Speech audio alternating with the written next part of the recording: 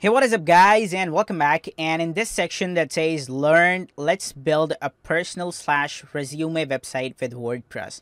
We will be building a website like this. You can see that we have our logo, and if I just bring my mouse here, you can see that it says this. So you can see this is a personal slash resume website. We can see we have the number, we have the email address here, and we have some social links that's going to take us to our social profiles.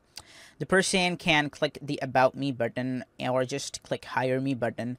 And we have two buttons right here. We have the name, and then we have this. So if I just bring my mouse here to the picture, you can see this picture has an animation effect.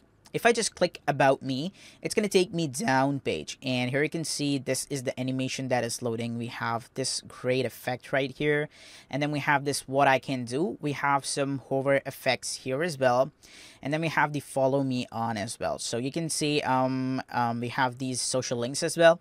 We go down and it says Need a Professional Developer, and it says the Hire Me. And then we have this Copyright and Website Made with Love. And we have terms and conditions and privacy policy links. So if I just click here, you can see a pop-up comes and it says Hire Me. Please fill this form for hiring Tanzila Rahman. And we have this one right here. The person can enter his name, his email address, his business name, and the service he wants. So you can just like web design, SEO, or graphic design, and then he's gonna send a message. So then he will just click this, and you can see his message will be sent to us by email. On the email address that we have, the admin email. So you can see even this Hire Me works the same. Okay, you can see this website is also the mobile optimized. So if I just change my width, you can see this is also changing. So this is totally mobile optimized.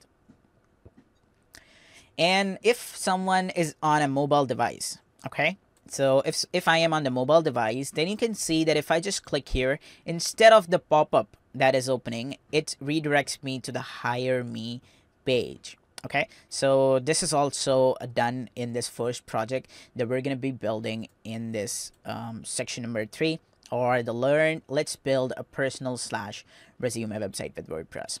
So I hope that you will like this website, and let's get started guys.